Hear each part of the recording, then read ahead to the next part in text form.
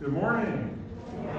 It is wonderful to see all of you here this morning. We especially want to welcome any visitors or guests who are worshiping with us today. We're glad that you could join us. Would you please take a moment and wave to the people in your general vicinity? If you're close enough, bump elbows, I guess. I don't know.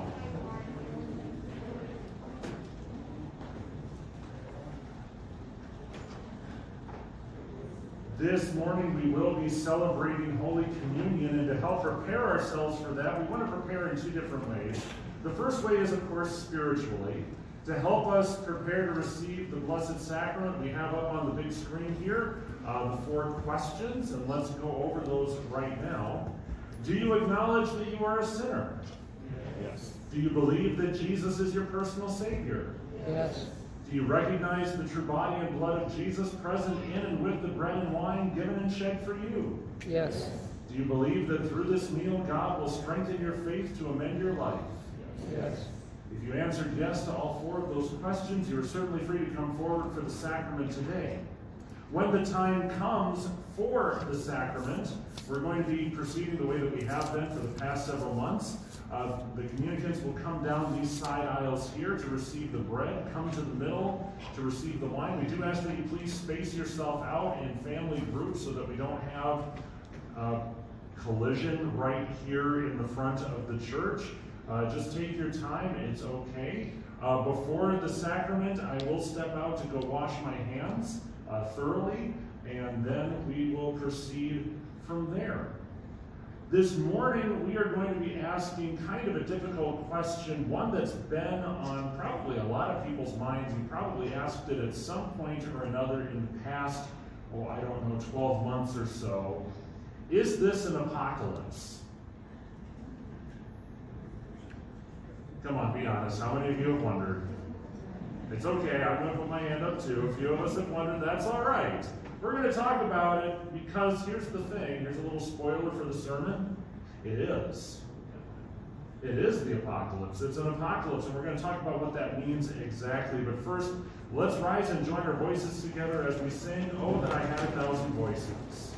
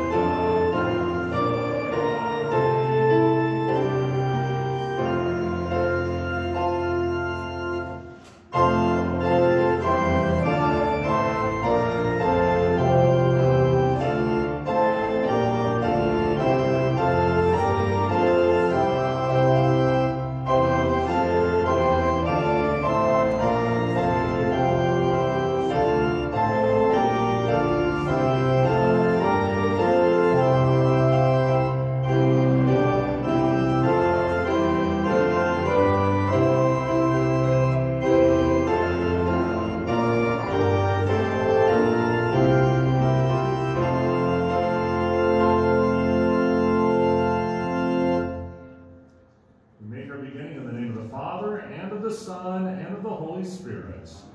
Amen. Our help is in the name of the Lord. Amen. I said, I will confess my transgressions unto the Lord. And you forgave the iniquity of my sin. Almighty God, our Maker and Redeemer, we poor sinners confess to you that we are by nature sinful and unclean, and that we have sinned against you in thought, word, and deed. For that reason we flee for refuge to your infinite mercy, seeking and imploring your grace for the sake of our Lord Jesus Christ. O most merciful God, who has given your only Son to die for us, have mercy upon us, and for his sake forgive all of our sins. By your Holy Spirit, increase in us true knowledge of you and of your will, and true obedience to your word, so that by your grace we may come to everlasting life, through Jesus Christ our Lord. Amen. Almighty God, our Heavenly Father, has mercy upon us and has given his only Son to die for us, and for his sake forgives all of our sins. To those who believe in him, he gives the power to become the children of God, and promise them his Holy Spirit. He that believes and is baptized shall be saved. Grant this, Lord, to us all. Amen. We come together in prayer. Almighty God, you have given us so many incredible promises. Protect us from the forces of darkness. Help us to live as children of the light, so that your love and life may shine brightly within us. In Jesus' name we pray. Amen. And we now confess our Christian faith using the words of the Nicene Creed. I believe in one God, the Father Almighty, maker of heaven and earth, and of all things visible and invisible, and in one Lord Jesus Christ, the only begotten Son of God, begotten of his Father before all worlds, God of God, light of light, very God of very God, begotten, not made, being of one substance with the Father, by whom all things were made, who for us men and for our salvation came down from heaven, and was incarnate by the Holy Spirit of the Virgin Mary, and was made man, and was crucified also for us under Pontius Pilate. He suffered and was buried, and the third day he rose again, according to the Scriptures, and ascended into heaven, and sits at the right hand of the Father. And he will come again with glory to judge both the living and the dead, whose kingdom will have no end. And I believe in the Holy Spirit, the Lord and giver of life, who proceeds from the Father and the Son, who with the Father and the Son together is worshipped and glorified, who spoke by the prophets. And I believe in one holy Christian and apostolic church. I acknowledge one baptism for the remission of sins, and I look for the resurrection of the dead and the life of the world to come. Amen.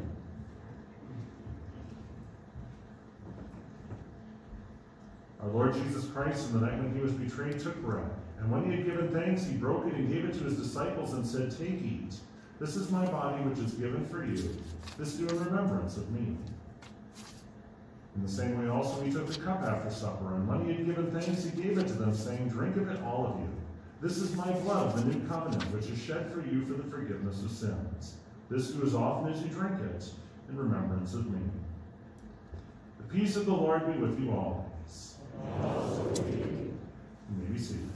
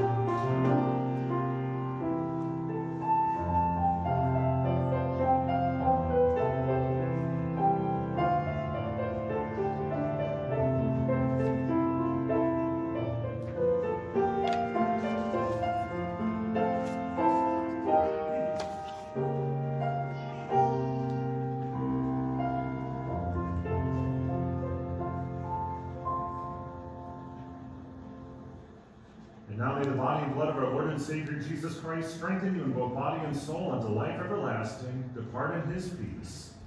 Amen. Let us pray. Lord Jesus Christ, we give thanks to you for feeding us with your body and blood in this holy sacrament. May we treasure the forgiveness that it gives.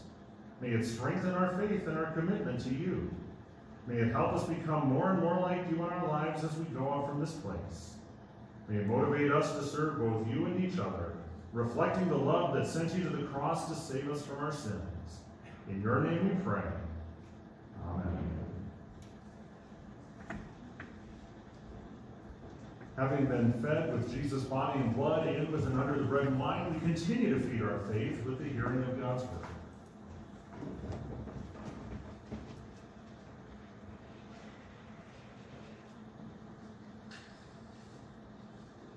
The reading for this Sunday is from the book of 1 Thessalonians chapter 5. Now, brothers and sisters, about times and dates, we do not need to write to you. For you know very well the day of the Lord will come like a thief in the night. While people are saying peace and safety, destruction will come on them suddenly, as labor pains on a pregnant woman, and they will not escape.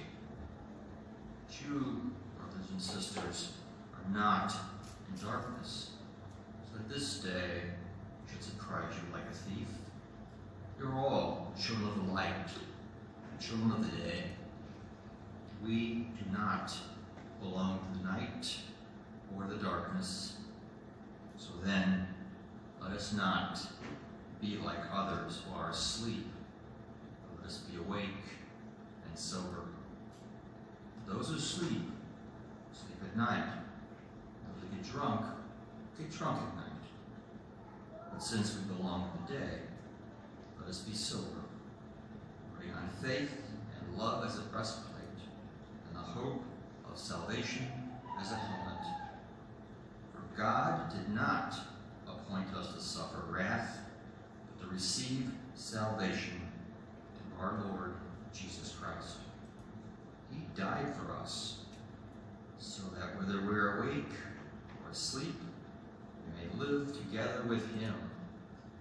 Therefore, encourage one another and build each other up, just as in fact you are doing. This is the word of the Lord.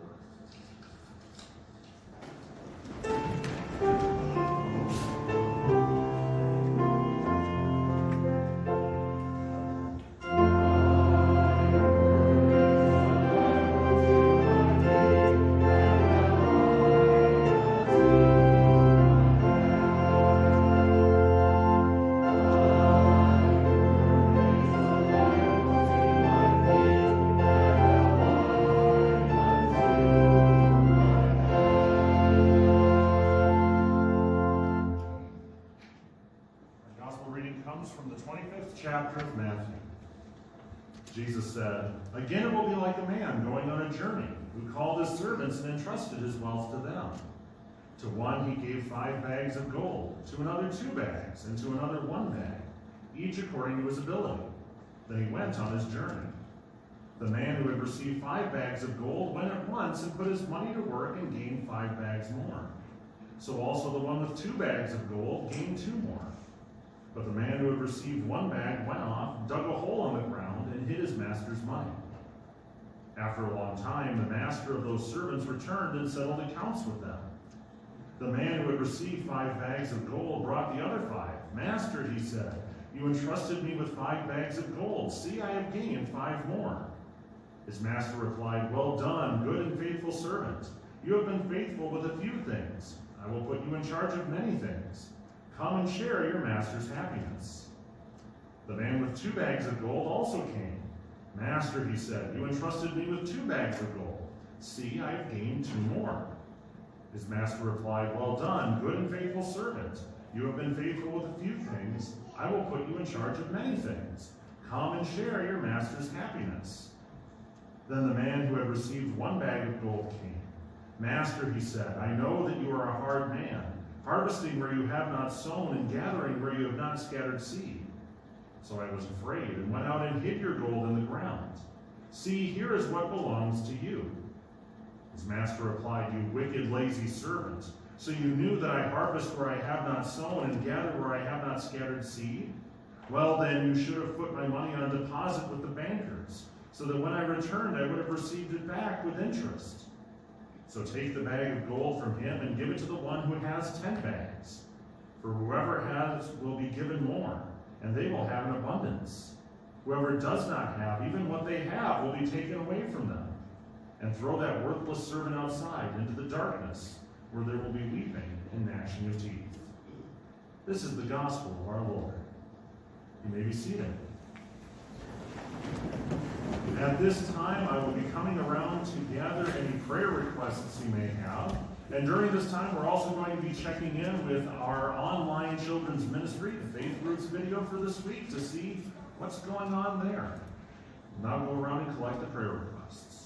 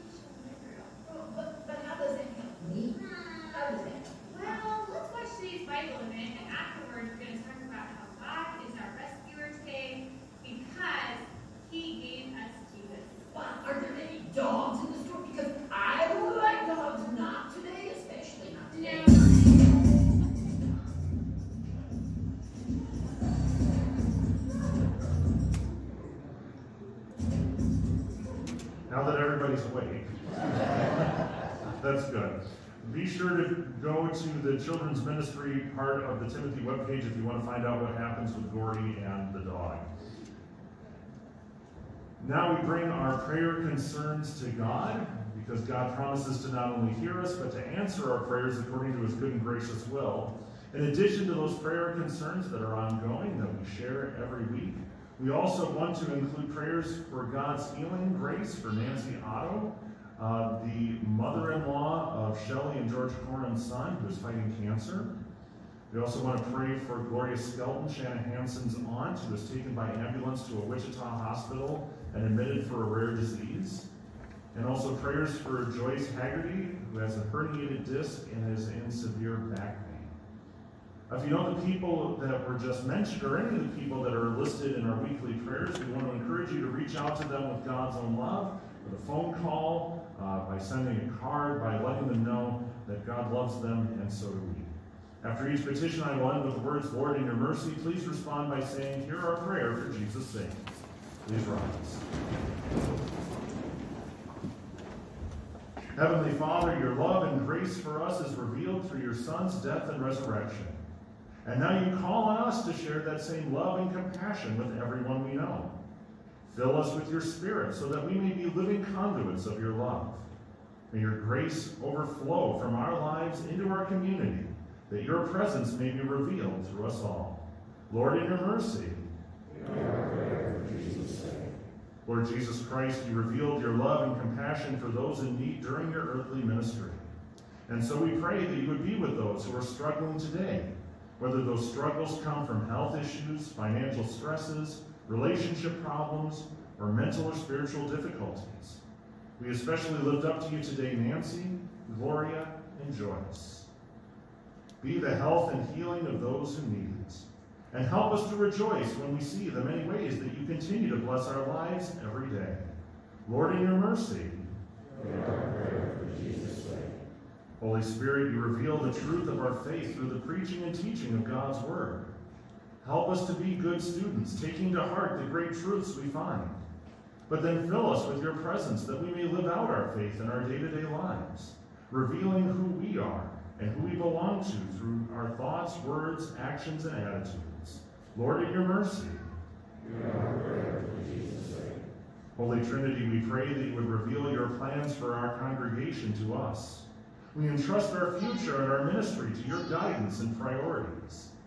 Grant us your wisdom and understanding so that we as a whole may work together to pursue your ideals and wishes.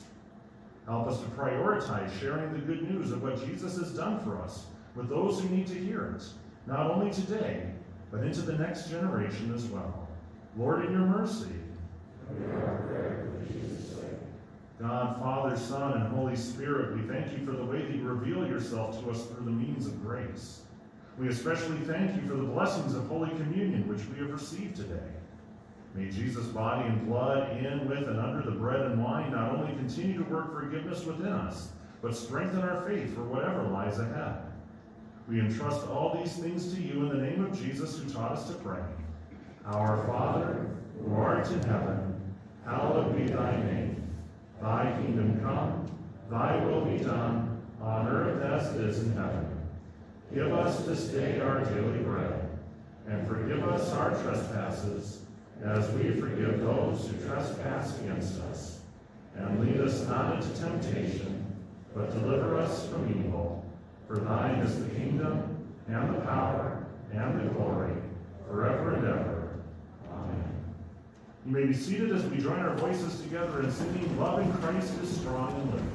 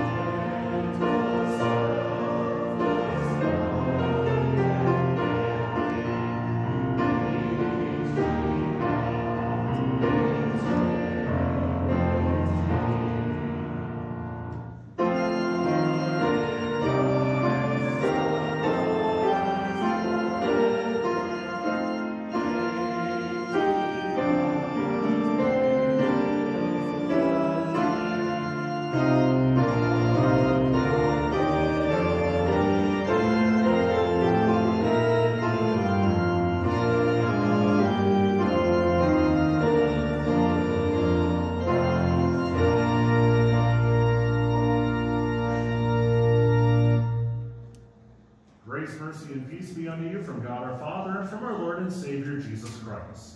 Amen. So, this is the question I want to start off with. What do you think of when you think of the term apocalypse? What is it that pops into your head when you hear this word? The end, right? The end of times. We think of destruction. We think of battles. We think of the end of the world. Society falling apart, crumbling into ruin. Although if you're like me, the second thing that you think of is a big purple bad guy. This guy. That one's just for me. Right? But most people, when they think of apocalypse, think of the end of the world, the end of society, everything falling apart. As a matter of fact, it's even given rise to a specific type of genre in books and movies. How many of you have heard of the post-apocalyptic books? A few of you? This is usually a story that's set in a world where society has fallen apart. The world as we know it has ended because of something like, a robot uprising, or zombies. Those have been really popular lately. Or in some cases, and I hate to say it, a pandemic. But the world has come to an end, and now the survivors have to try to piece their lives back together again because the world has come to an end. Now, like I asked at the beginning of the service, is 2020 the apocalypse? We maybe have wondered about that over the past several months, right? I mean, 2020 has been absolutely crazy. I tried thinking through everything that we've dealt with in the past 10.5 months. It was a little hard getting back into the before time, but remember there was that almost war with Iran. And then all of Australia was basically on fire at one point. And then, of course, in March, we have the pandemic, which shuts everything down and sends everything into chaos. Then we have the racial tensions that erupted throughout the country. And then we have, murder hornets. And Alex Trebek dies. And then we get into the most rancorous election season that I think we've had in recent memory. And anybody else's blood pressure going up right now just talking about it? I mean, as we look at it, this world feels like it's just spinning out of control. Like this year is constantly trying to one-up itself from month after month after month, that each time we finish another month, I expect to hear an announcer say, "Welcome to the next level of Jumanji." And we're just going to have to keep on going. So it's really tempting to maybe look at 2020 and say, is this the end of the world? Have we made it into the end times?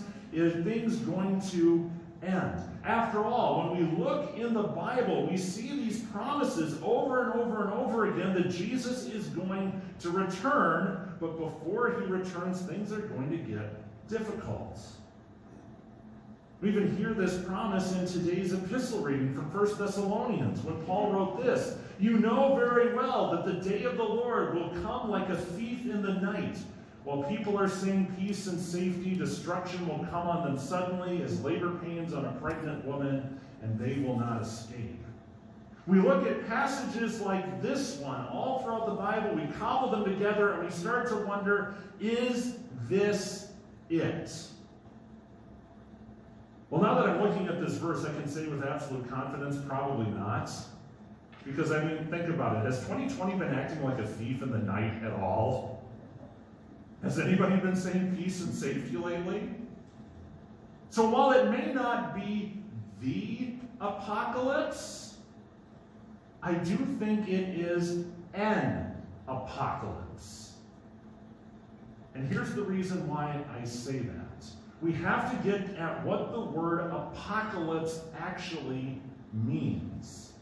In English, the word apocalypse has come to mean, a big battle, the end of the world, everything falling apart, but that's not actually what it meant in the original Greek. In Greek, the word apocalypse meant revelation. Yeah, just like the last book in the Bible. revealing of something. The way to think about it is it's a drawing back of the curtain to reveal what's behind there. In other words, if you've ever been to a play, and at the beginning of the play, the curtains part and open up, guess what? You've seen an apocalypse. You've seen a revelation. You've seen what's behind there. That's what an apocalypse is. And that's what I mean when I say that 2020 is an apocalypse, because it reveals something. And what does it reveal? Well, I think 2020 has revealed a lot about us. Who are we?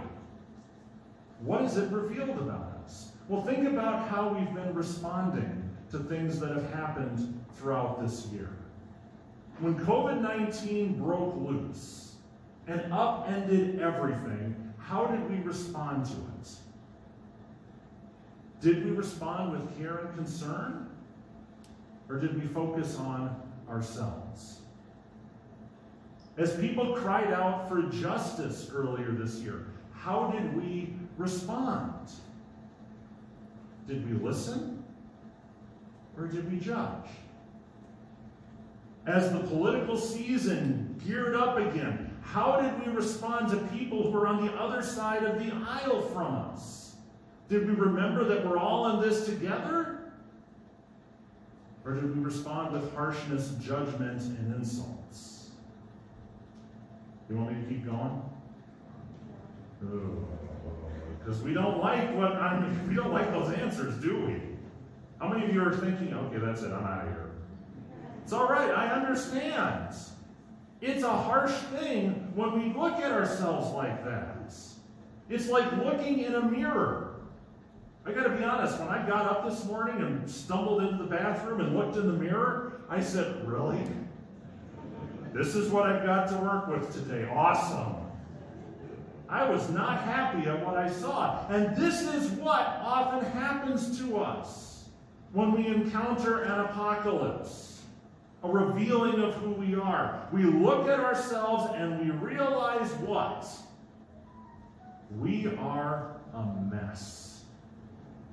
We have not responded the way we should. We do not respond the way that God wants us to. It reveals how broken and sinful we really are. As a matter of fact, it reminds me of something that we've talked about in youth confirmation this last year, and I've seen a few of you in the congregation right now. Pop quiz. No, I'm not actually going to make them do this. But maybe I'll open it up for everybody. This year we've been talking about the 3 uses of God's law. You guys remember that from your days in confirmation? Okay, I've seen a lot of people look down like, don't make eye contact with him because we don't want to get called on. Specifically the second use. Does anybody remember what the second use of the law is? It's a mirror. It's right there. Because when we look into God's law, what do we see? We see our sin. We see how we've broken God's law. We see how we haven't lived up to His expectation of us. We see how broken and lost we really are. Whether that mirror is this year, whether that mirror is God's Word, we realize how lost and fallen we actually are. And that's a problem, because if we are just on our own, lost and sinful and broken, what does that mean? We're done. We're condemned. Hell awaits us. But thankfully, that's not what God wants for any of His creation. That's what Paul talks about in the reading for today. Think about what he said. He said, God did not appoint us to suffer wrath, but to receive salvation through our Lord Jesus Christ. He died for us so that whether we are awake or asleep, we may live together with Him. Or to put it another way, Jesus is an apocalypse. Because Jesus is a revelation. Jesus is a revelation of how God feels for us. And what does it reveal? That God loves us. That he loves us so much that he sent his Son into this world to die on the cross to save us from our sins. That is what Jesus reveals to us about who God is and how he sees us. People that he loves so dearly that he would rather send his Son to death on the cross rather than lose a single one of us. He wants each and every one of us to receive salvation through our Lord Jesus Christ, so that we won't have to suffer wrath, but instead we can know the peace and security that comes from being his children.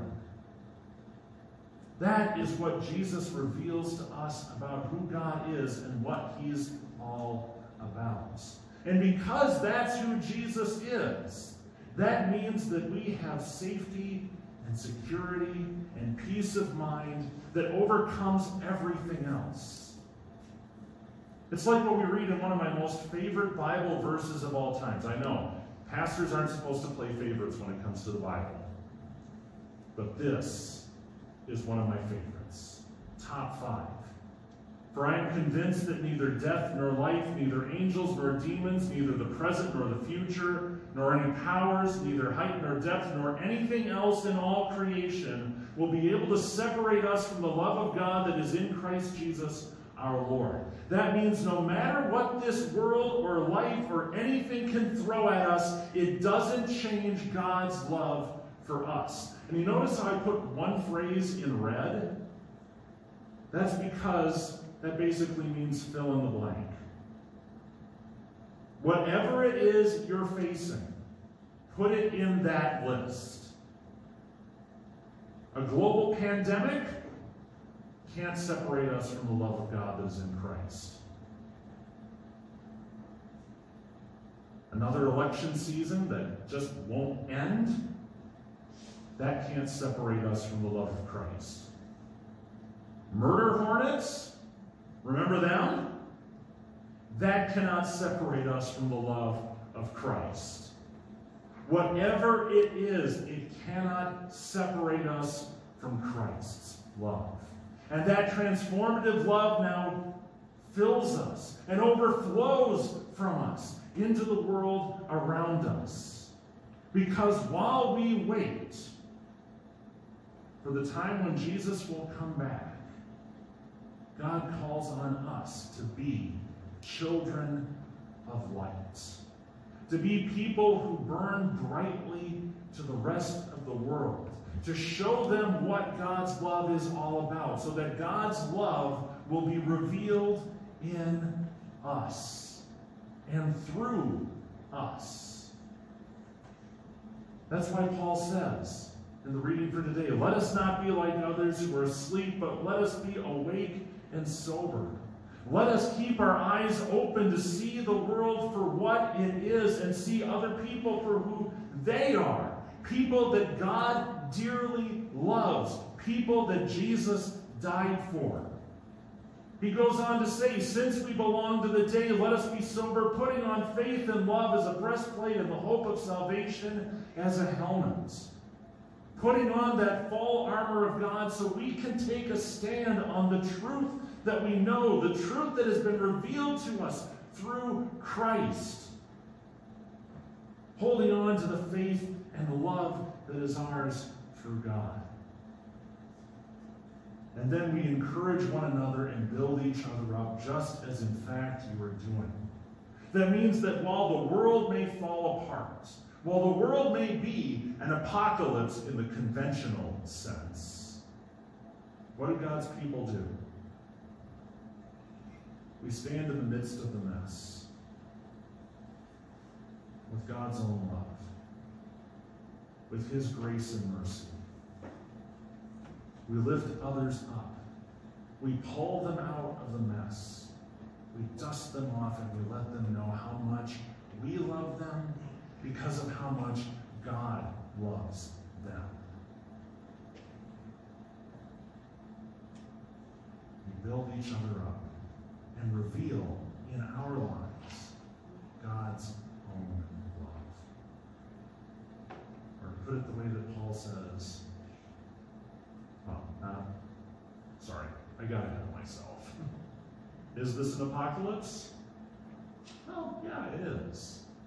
It's a time when God's love can be revealed, when it can be unveiled, when the curtain can be drawn back and people can see the truth. And the way they see that truth is when we live as children of light. When we let God's love shine brightly in our lives so that others can see it and others can come to know who God is and what he has done for them. So let's pull back the curtain. Let's turn on the light. Let's shine with love. Amen? Amen. Now may the peace of God, which surpasses all human understanding, keep our hearts and our minds in true faith and life everlasting. Amen. Now the Lord bless you and keep you. The Lord make his face shine on you and be gracious to you. The Lord look upon you with favor and give you peace. Amen. First of all, we want to thank you for joining us today for worship. We also want to thank you for your continued support of the ministries here at Timothy during this, and I know everybody's sick and tired of hearing this phrase, during this very unusual time. But we really do appreciate the way that you have continued to support Timothy through your offerings. If you have brought an offering today, you can drop it off in the baskets on your way out the door. And again, we thank you for helping us continue to, well, both literally and metaphorically keep the lights on here so that we can shine brightly with God's own love in Blue Springs and the surrounding communities. Just a couple of announcements before we get going. First of all, Timothy's Middle School Youth Ministry is sponsoring a free movie night tonight to enjoy Evan Almighty and the Rd Mize Family Life Center. Space is limited, so please pre-register on the student ministry page of the Timothy website. Also, Thanksgiving Eve services are coming up very soon. Can you believe it's already Thanksgiving? Holy cow, it feels like it was just Christmas. Oh, anyway, that's not the point. The point is, Thanksgiving Eve service is Wednesday, November 25th at 5:30 p.m. That is the only service we will be having that night here at the Rd Mize Sanctuary.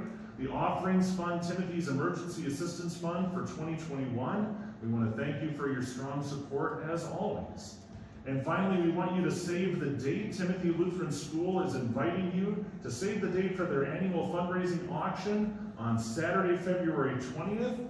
More details are to come. And so now we go out from this place to reveal God's love to those around us, to shine brightly with the grace that God has revealed to us through Christ. So let's rise and join our voices together as we sing, Brothers and Sisters in Christ.